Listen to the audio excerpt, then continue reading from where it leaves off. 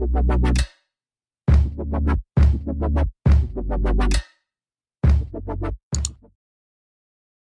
you guys, welcome back to my channel, Tominze. My name is Tomi and today we're going to be talking about this really cool thing called LARP. There are two kinds of people watching this video. One, you know what LARP is and you really just want to know what like somebody's first experience was. Two, you have no idea what I'm saying, you don't know what LARP is. You have like, you're like so confused, like what is LARP? So LARP stands for live action roleplay, and it is basically a giant game of make-believe for adults. People take on characters, people take on personas in fictional worlds, and the worlds can range from like this modern day world to like a fantasy medieval one. Like there's so many different kinds of worlds, and there are usually like plots that they're trying to push through, so it's not like everybody's just like playing make-believe. Like there's actually something you're working towards.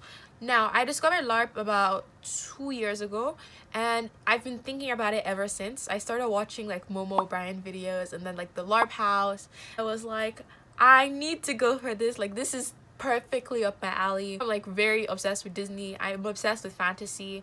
I like the idea of being able to escape like real life and go into this other magical world. Then I moved to California. There's a couple really active LARP groups really close by in Southern California, so it became a real possibility. The LARP that I went to was like a medieval fantasy kind of LARP. In this LARP there was magic. In this LARP there were elves, which are actually, I will now hereon refer to as a fendel because the term elf is actually derogatory in this world. There are all kinds of like magical creatures. I'm gonna give you a little bit of backstory about my preparation for this specific LARP, and then I'll talk about like my actual experience. So if you want to jump into my actual experience, I'll put like a time code or something. The LARP that I'm talking about is called Twin Mask. It's very popular LARP. I think it has like over 300 players, and so I knew that in this world, because it's a medieval fantasy world, I wanted my character to play like a character from a culture that was kind of modeled after like French, German medieval worlds.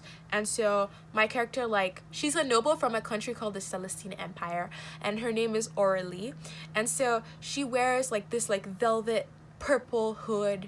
She has like this like corset. It's really cool. I'm gonna put some videos of her or pictures of her here, but she's like so much cooler than I am. Putting it together was just such a really cool piece for me, and I wanted to be like really DIY about things, but to be honest, I'm not a very big DIY person. Like I'm not very good at it.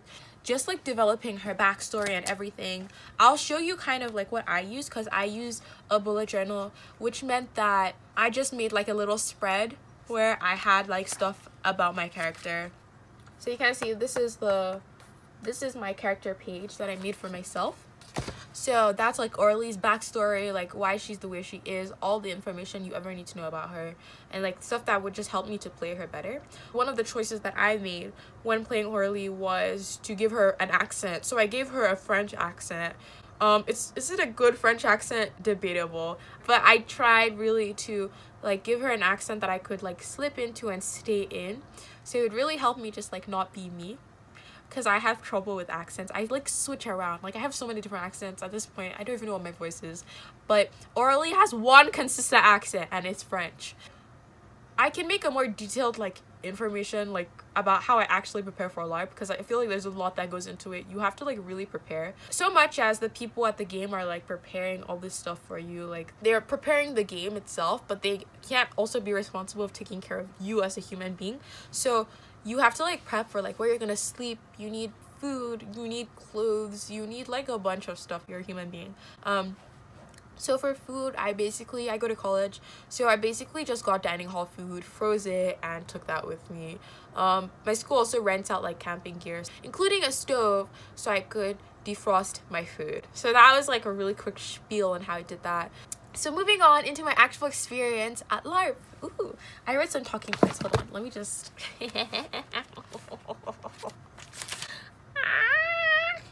Dude, I'm pretty sure I have some video of like me like being very excited for LARP, because I was so excited. Like, so me getting to LARP was actual chaos, because I had plans to leave at 3 and I didn't end up leaving till 5:30. Hi, it's me. It's game day. I'm stressed. It's already 3 o'clock and I have not gotten ready at all. I didn't end up arriving till like 6 o'clock, and it was already getting dark, and I had like never really camped out really camped out before. Like I don't know how to describe it. I did like DOE. Anyone who does British curriculum school, you know. But like, I had to set up the tent by myself. I had to stake my tent. I was really anxious, like, because I was going by myself to this place where I was going to be for an entire weekend. I felt scared because a lot of people have friend groups that they go with to LARP, and as much as like you can try and be welcoming to new people are like, it's just inevitable that when you're a lone person in a place that has already pre-existing groups, you will feel a little lonely. And I was very scared of feeling lonely because I have like there is no going back. Like once my tent is staked into the ground, I'm there for like a weekend. So Listen Up, which is basically like the start, it marks the start of game, and all the announcements is at 8 p.m. and I needed to set up my tent and register as a new player. So one piece of advice, if you are going specifically to Twin Mask LARP, is please arrive really early. The lines for new player check-in are really long. While I was on the line, I did make a friend who ended up being my friend in game as well. Shout out to Ashton / Scout for being just a great pal, for being a buddy to Orly and Tommy. I didn't make check-in before Listen Up. So Listen Up basically signals when game is on and when everybody goes into character. So Listen Up happened, they made all the announcements. I found out that there are coyotes on camp, which freaked me out like so much. Immediately after Listen Up, regardless of whether you were checked in, new players got to be trained. So new player training happened, and basically they take you through like all the stuff that you need to know about how to LARP. So it's really like, if you've never done any role-playing game kind of thing before, it's very friendly towards that because they teach you like every single thing you need to know about like weaponry. Like for example, I had a sword, my character had a sword, so like where you should not be hitting people, like in the head, or like the arm that's holding their weapon, the words and their meaning. So like forsooth, or like poison 10, you know, stuff like that. Like, so you know if you're getting attacked, basically. You know how to respond to said attack. But I thought it was pretty good because I've never done this before. So, but I had watched the video religiously and I had read the rule book like a million times. Like, I was so excited for this thing. It was a lot of training, actually. It was just a lot of time, I guess. Eventually we got to return. So in this specific game, all the characters have been brought back from the dead for a specific purpose, and they don't know why. They have like, some of them have like memory loss, and they have like clouded memory. My character had fractured memory, which meant she remembered some things from her life. She remembers how she dies. She remembers like some stuff, and then other stuff is just like, it's blank. She doesn't really know what's happening there. My character finally got to return back from the dead, you know? We went to like behind the camp, kind of like where the NPCs get ready and stuff. NPC stands for non-playing character. And basically, a lot of cases, I think you actually, because this happened throughout game, a lot of cases you close your eyes and they dictate what the scene is, what's happening. So like when I was returning, it was like I had our eyes closed. We had our eyes closed, and they were telling us like, you know, what we were feeling, what's happening, what are we seeing, the pain of coming back to life, all that stuff. You are really just like imagining it in your head, but they're dictating it to you, so it kind of feels real. You know, they have the NPCs make some sounds, so it also feels kind of real and strange and scary. And then they drop you in game, and people are really open to the returned. One thing I really appreciated and really liked was, for newly returned, they give you like a blue band or something to wrap around you somewhere, so that people will know that you're a newly returned, and they'll like pull you into, like, they'll like kind of take you in, pull you into plots, stuff like that. Me and Ashton, who I had met on the line, who is Scout in game. So Scout is a fairy. He's a half fae, so he's a fox fairy. He and I ended up being friends, which is really cool. So that already eased some of my anxiety about kind of being alone in game, because I already had somebody who was really friendly, and, you know, like, I felt like our characters worked very well together. Like, Scout is this very naive fairy, and Orly is just very wary. Like, she's always surveying everything, like, what's happening. So it just worked out really well. Oh my god. One thing to note is the fairground where this game happens is so cool. It's a permanent fairground, so the structures are built so they really mimic like a medieval world. And so when you're stepping into town wearing your boots and your corset and your cloak, and you have your sword in hand, you really do feel like you are in this medieval world. I mean, there is like camps for different groups. There's even a place called Murder Alley, which you just don't walk down Murder Alley at night, you will die. It's just so cool. I had a blast just really immersing myself in the place. There's a tea shop, there's a tavern, there's so many cute little places that people just like go to and chill, and you just like get to like talk to people. Another thing I can say is like twin mask people. So in some cases, I think it's half-half. Some people already have like their agendas, they have the things that they already need to do and they already have planned, and they're sometimes too busy to really be open towards new people. But I found that in my experience, a lot of people were really open to pulling me into plots, which I appreciated. I got to do some research, which, you know, I was just looking for someone to teach me how to do some magic, and this person was like, you know what, if you help me with this research, I'll give you something that will help you to achieve your overall goal. So I was like, that sounds really cool, and I got to do some research, and I was really grateful for that because I wouldn't have like known how to get into that before. It's really nice that there are people who take the time to include you. I also loved that there's like two kind of aspects to the game. So there's definitely like the fighting, like the with the sword in hand, like actual like battle sort of fighting, which happens a lot in the night. So in the night it's like very heavy fighting. But and oh my god, like the amount of times I almost died is actually kind of crazy. Like my character died, not me in real life. But there's also like in the day there's really heavy role play, so you can attend lots of events, you can attend meetings, and you get to do like all this really cool role play, and it's so much fun. You get to interact with all these crazy kinds of characters. I had so many good moments. Like I cannot just say how many amazing people I met during this game. I made a bunch of friends. We're gonna start a mercenary group next game, which I'm really excited to do.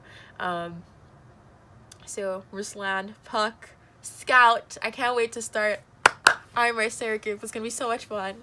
I got to go to the tavern once and just like talk to somebody for a really long time about like just like stories about the history of this specific town, because like Orly is new to this place. She doesn't really know much about this place, so she's really just curious for any information she can find, and this person was just really great. So that was Robin, shout out to him. I had a really great time, especially with the fact with how nervous I was. I guess I'll talk about like the cons, or like the stuff that I struggled with in game.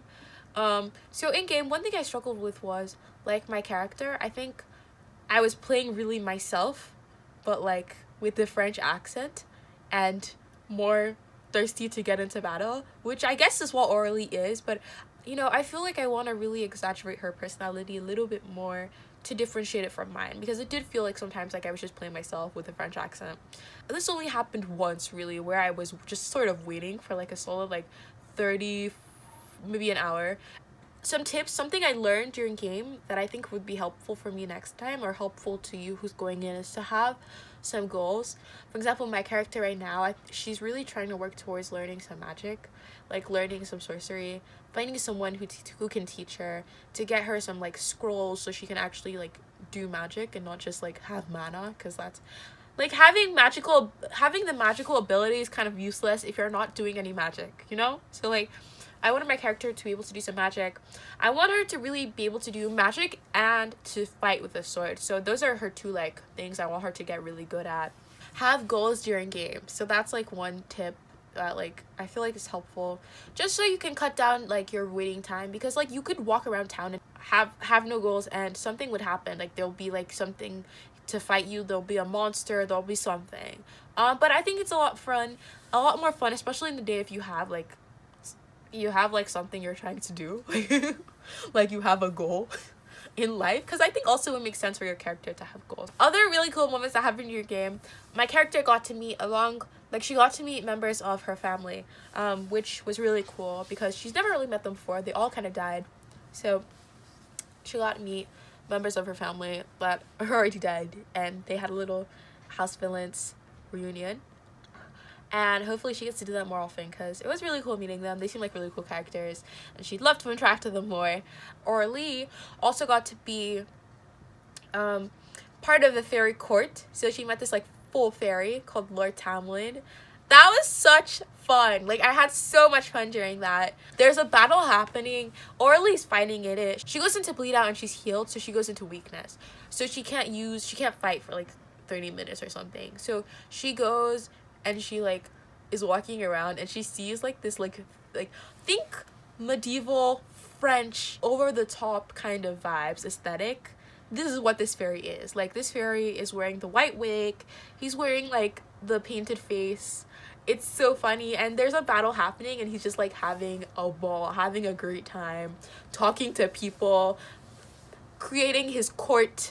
And so Orly got to be a part of that court, which was really cool. So thank you for including me in that. That was one of the highlights of my Saturday night. But I think I'm gonna just like talk about, like, I'm gonna do a little summary of everything overall now. So basically, going in, I was really anxious, really scared. Getting there, I found out that people are really friendly, people are really open. There were a lot of people that just like helped me from the start, like Jordan, for example. Like, shout out to Jordan, who was just like really friendly to me, like even before stuff started. He was just like a lovely human to me, and I appreciated that. Get there early because check-in is long. Don't buy a sword your first time, because they loan swords out, which is really helpful. They had a lot of swords to loan. I was really scared I wasn't gonna get one, but they have a lot, so don't worry about it. Have something for your character to do. Have goals, have a hobby, have something. Ooh, one other thing that happened. You know what? This is not a decompression video, so I'm not gonna say everything that happened. In case you actually want one, maybe I'll make one for the next game, because next game is in March and I'm really hoping to go for that. I think that's the end of this video. I've been talking for a very long time because I had a good time, and I didn't expect to have as good of a time as I had. I think there's something really cool that all sorts and kinds of people who are people in real life, like they have real jobs, they're real people, get to come together and just live in this fantasy world. It's amazing, and I love that it's there. I love that there's a community there for it. So that's it. If you have any questions, I'm thinking of doing maybe a Q&A video about LARP after maybe I've gone to my second game, when I'm more informed, because I'm still kind of a newbie. There's still a lot I don't understand, but if you are interested in just like knowing more, leave me questions down below or DM me on Instagram. I'm gonna leave it at that. Twin Mask LARP, I encourage you to check it out. Yeah, I think that's it for this video, and I'm gonna go now. I'll see you guys in my next video. Bye.